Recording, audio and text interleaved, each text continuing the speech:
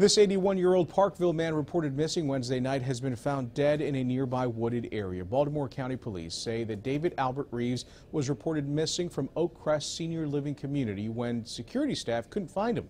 A search that included bloodhounds and an aviation unit got underway, and around 9 a.m. his body was found in a ravine in the woods near the end of Wood Cove Court. Investigators did not release any other details. I'm Molestina for WJZ.com.